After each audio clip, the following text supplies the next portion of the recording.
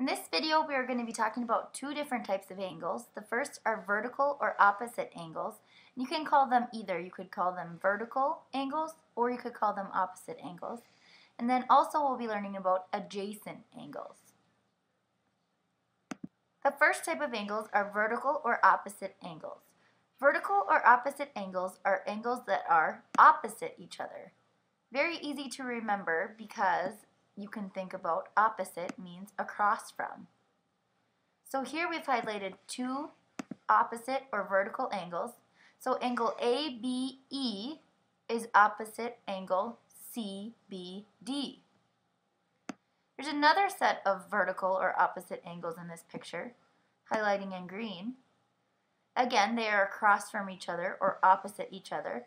So angle ABC is opposite angle EBD. Adjacent angles are right next to each other. Now they're two separate angles, but they are right next to each other. They're like neighbors. So if we take a look here, angle LNM is adjacent or next to angle ONM. So again, these angles are two separate angles, as you can tell. It looks like angle LNM is an acute angle, while angle ONM is an obtuse angle. And again, they are right next to each other, and they share one of their rays. So it's almost like thinking about neighbors sharing a fence that's between the two yards. So there's two different angles sharing that fence or that ray. Again, let's look at some adjacent angles here. So we want to look at angles that share the same fence or the same ray. So let's look at angle EBA and then angle DBC.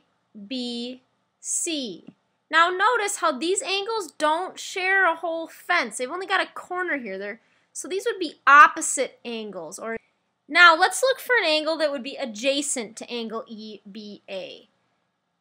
We can look here, and I'm noticing that angle CBA